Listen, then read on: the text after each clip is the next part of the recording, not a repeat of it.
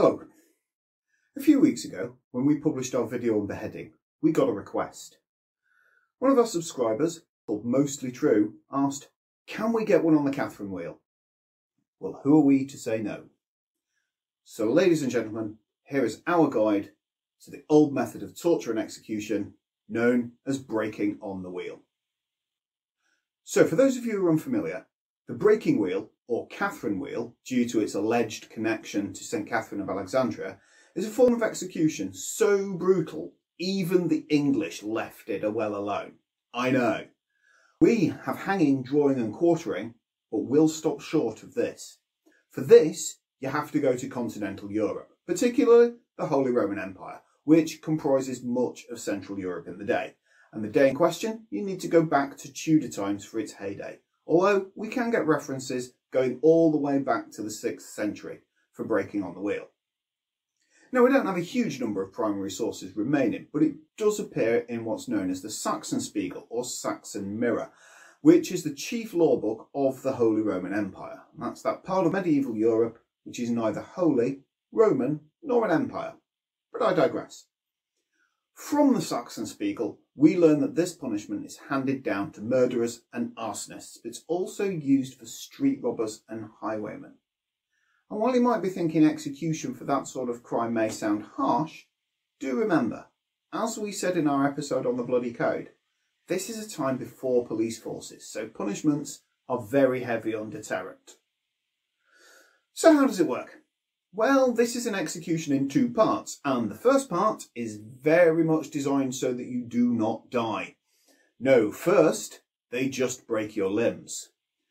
This can be done by dropping a cartwheel on the respective limbs. This is known as wheeling rather than breaking on the wheel, but it's part of a similar sentence. Or they could lash the prisoner to a similar cartwheel and then deliver several good hard whacks to the limbs with an iron bar or a large hammer. Because let's be honest, medieval Germans do enjoy a large hammer. If that wasn't crazy enough, the number of strikes, the speed and the rhythm would all actually be prescribed within the sentence.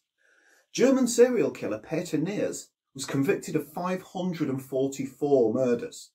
He received 42 strikes of the wheel before the rest of his execution was carried out. 42! And he was still alive afterwards.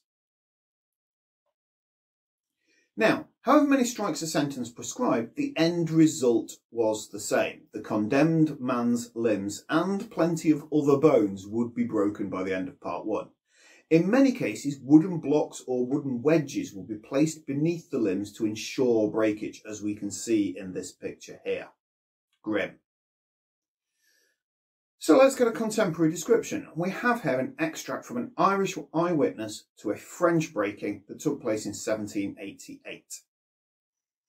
I have been to see a most stressful spectacle, a man broken alive upon a cross, which they call breaking on the wheel. The multitude gathered, beheld the executioner take up an iron bar and begin the tragedy by striking his victim on the forearm, which being placed immediately over the notches was, by the blow of the bar, smashed and crushed down onto it. The next one struck one of the legs in the same manner, and then a thigh, and well, you get the idea. And once the limbs are all broken, it gets worse. Let's return to Paris in 1788. All the limbs of the prisoner being broken, the executioner looked at his watch and let the prisoner remain in that deplorable state for some minutes according to his sentence. Wow. They actually prescribed a number of minutes to remain there in that agony. Yeah, but it doesn't end there. On a signal given by the principal executioner, they turned a windlass and gave the prisoner a violent tug, such as must have dislocated the vertebrae in the prisoner's neck. Then again took up the iron bar and gave the prisoner 3 most violent blows on the belly and stomach, such as must have burst the arteries, the stomach and diaphragm into one mass of blood and wounds. Ouch. And remember, this is just part 1 of the sentence. In this case, the guy was still alive some 15 minutes later when they moved on to stage 2. In Germany, Serious offences would be broken from the bottom up, i.e. starting at the lower limbs and working up the body. More trivial offences would be broken from the top down, the upper body blows being more likely to cause an accidental fatality. But once part 1 of the sentence had been appropriately administered, the shattered, but in many cases still living, remains of the condemned would then be twisted through the spokes of the wheel before the whole contraption was raised up to the open air like a crucifixion, and the body left to die and decompose as food for the local scavenging animals, and a gruesome display to serve as a warning to others. Sometimes the executioner was permitted to behead the prisoner as a mercy. I know, what a treat. But mostly they were just left there. Details are sketchy, but we have an account of a 14th century murderer that not only stayed alive, but remained conscious for 3 days. And we have a statement from another man remaining conscious for 4 days and 4 nights. That's gotta be awful. That's gotta be a fate worse than death. But it's not all doom and gloom. If the prisoner falls from the wheel alive, or the execution fails at all, then that's God's judgment and away you go. Or at least go away as far as you can still walk. In fact, on the 3rd of August 1788, Frenchman Jean Luchard was even rescued from the wheel when the crowd stormed the scaffold. You can find, as well, medical textbooks of the time that are devoted to treatment of injuries for wheel survivors. So we know this happened a fair few times. Now, as we say, this is not an English method of execution, but it has happened in Scotland in the early 17th century when it was carried out on servant Robert Weir for the murder of Lord John Kincaid. And it turned out Weir had carried out the murder at the behest of Kincaid's wife.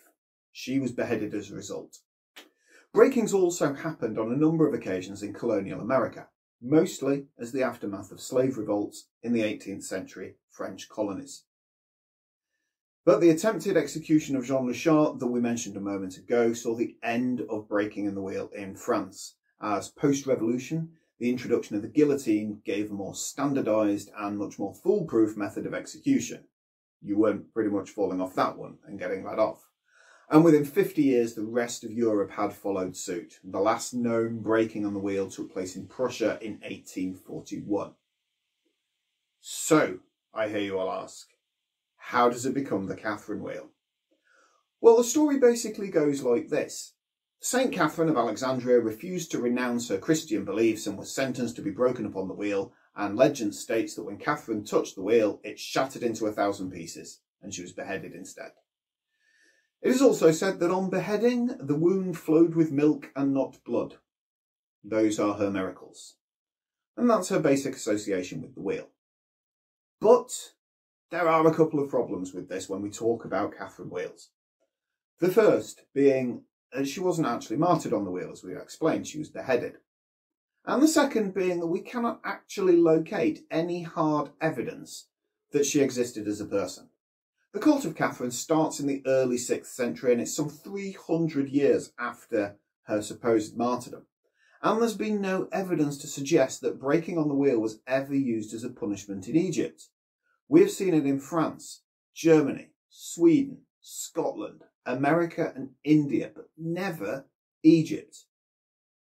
And modern scholars now believe the legend to be an amalgamation of St. Dorothea and Greek philosopher Hypatia, with Christianity replacing Greek paganism in the latter tales. So, when you light a Catherine wheel on Guy Fawkes Night or 4th of July or whatever reason that you have for that firework display, please bear in mind it represents a saint we cannot evidence, a method of martyrdom that wasn't used on a festival that isn't about her. Thanks for watching. Bye bye.